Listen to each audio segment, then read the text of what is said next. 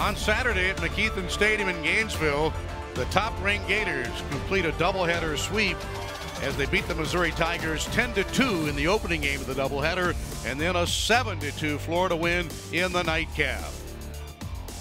Along with Jeff Cardozo, Mick Hubert here at McKeithen Stadium. Not only a doubleheader sweep, Jeff, but the Gators sweep the entire series from Missouri, and they did it in a variety of ways with different kind of hitting. But the one thing that was common was the big inning in both wins. And that's what's special about this team. They have the ability to win those close games. They can pull out a 2-1 win or 1-0 victory if they have to. If they need to score a lot of runs, they can. And it was some tight ball games, but yeah, they blew it open when they needed to, and Florida was special. Missouri has come now here 3 years in a row to Gainesville and hasn't been able to pull off a W yet.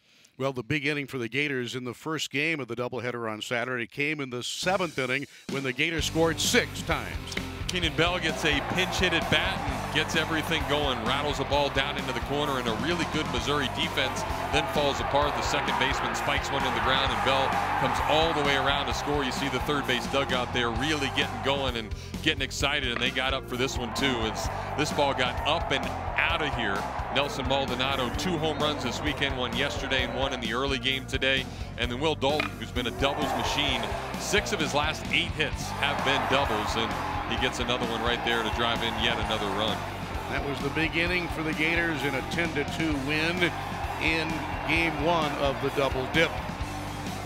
Game 3 of the series, nightcap of the Saturday twin bill. Gators another big inning. Yeah, Blake Reese there gets a nice job of a pitch on the outer part of the plate, a seeing-eye single with a drawn-in infield. J.J. Schwartz comes in to score.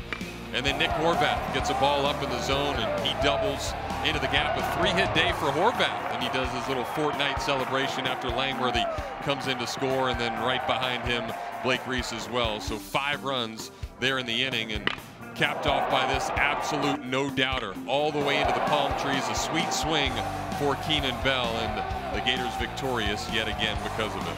A palm ball for Bell, and the Gators complete the doubleheader sweep, the series sweep, and now go non-conference on Tuesday night.